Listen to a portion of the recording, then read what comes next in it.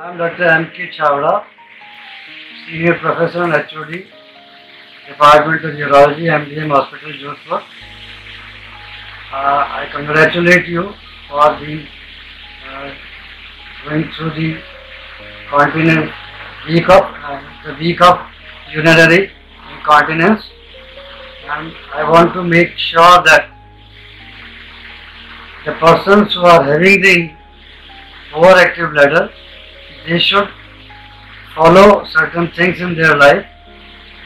But before that, I would like to tell you what overactive bladder is. It is the frequent episode of maturation where a person has got a strong desire to pass urine and cannot resist to go to toilet, and he has to pass water immediately as he has the urge of passing urine. What is to be done in overactive bladder? First, we should have the changes in our day-to-day life, the restriction of the fluid, and then have the regulation of their life, rule out the diabetes and infection in the urine, and patient should divert his mind in different activities.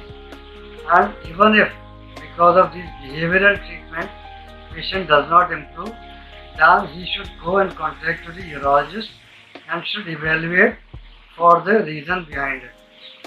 There are several procedures and drugs which can treat you from your overactive bladder.